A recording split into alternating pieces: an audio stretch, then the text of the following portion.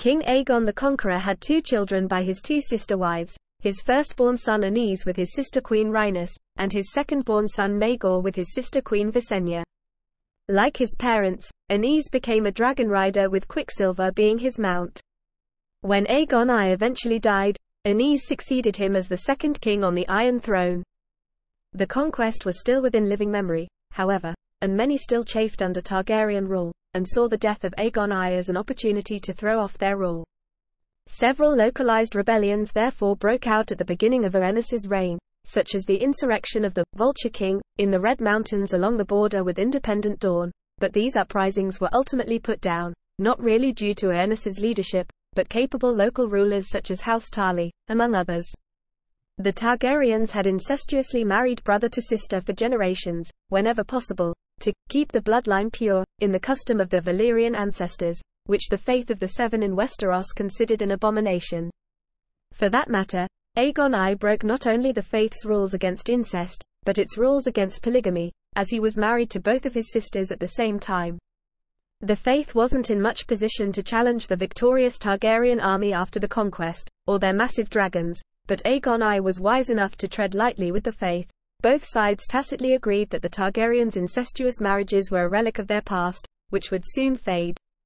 Aegon I didn't intend for future generations of his new dynasty to continue to have incestuous marriages, and in return, the faith didn't press the matter for the remainder of his life.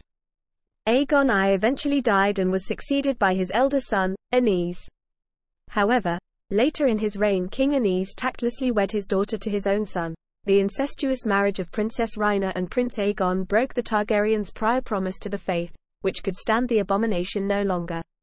Outraged by the marriage, the new High Septon led the denunciation of the Targaryens, and the military order of the Faith of the Seven, the Faith Militant, rose up in open revolt. King Aenys proved to be an utter weakling in the face of the revolt and was completely overwhelmed.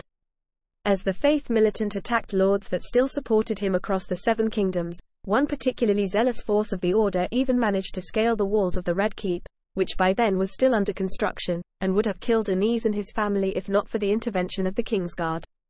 Frightened, Aenys cowardly fled King's Landing entirely and retreated to the Targaryen fortress refuge at Dragonstone, where he soon died of cramps brought on from the stress.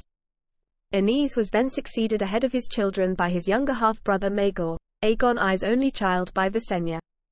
Maegor was his brother's exact opposite, a highly skilled warrior and brutal tyrant, quickly earning him the name, Maegor the Cruel.